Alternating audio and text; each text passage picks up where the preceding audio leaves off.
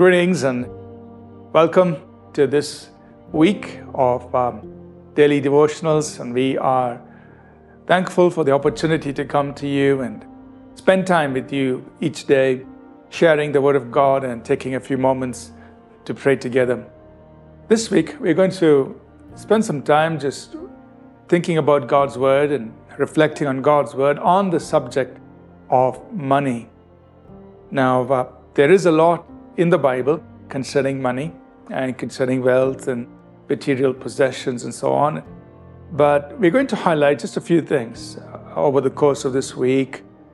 For some of us, this may come as a reminder and then as an encouragement.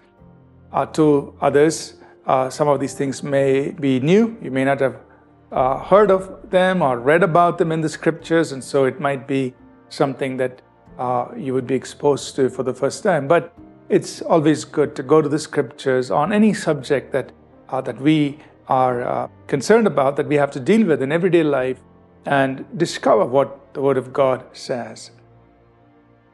Today, as we begin, we want to just remind us or maybe introduce us to the truth that it is God who gives wealth. Now again, there are many scriptures on this, and I'll just bring our attention to a couple. In Deuteronomy chapter 8 and verse 18, Moses speaks and says to God's people, "You will remember the Lord your God, for it is He who gives you power to get wealth, that He may establish His covenant which He swore to your fathers, as it is this day." Solomon, speaking in Ecclesiastes 5 verse 19, he said, As for every man to whom God gives riches and wealth and gives him power to eat of it, to receive his heritage and rejoice in his labor, this is the gift of God. Two interesting observations. One is that God blessing His people with material things is part of His covenant blessing. God says, I will give you the power to get wealth as a part of establishing my covenant with you. That you are my covenant people, you are in relationship with me, and so I'm going to bless you with the ability to make wealth.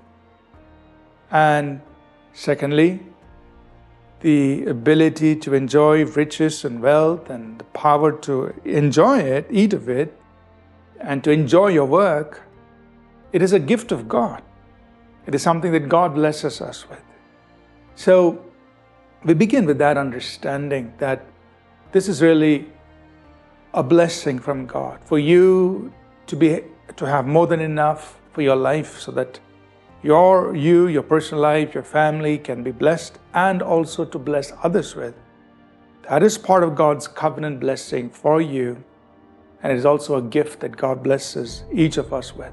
So let's open up our hearts and be willing to receive this. And as we progress this week, we will see how God wants us to, what He wants us to do with the riches, the wealth that He would entrust us with. Let's open our hearts. Let's pray together. Father, we thank You that it's Your covenant. In Your covenant, You give us the power to get wealth. And it is You who bless us. Give us the gift to enjoy these things and to serve Your purposes. We thank You in Jesus' name. Amen. Thank you for tuning in to Living Supernaturally. For more resources to strengthen your spiritual walk, please visit apcwo.org.